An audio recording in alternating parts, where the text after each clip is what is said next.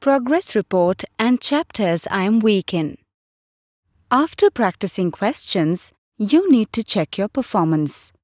For that, go back to your dashboard.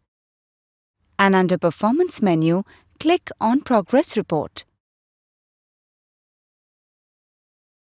Now this is your subject-wise progress report, in which there are 3 lines: blue, red and green.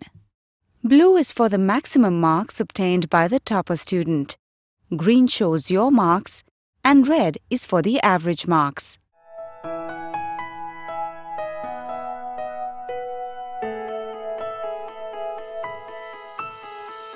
In this way, you can compare your marks with the topper student and motivate yourself to improve.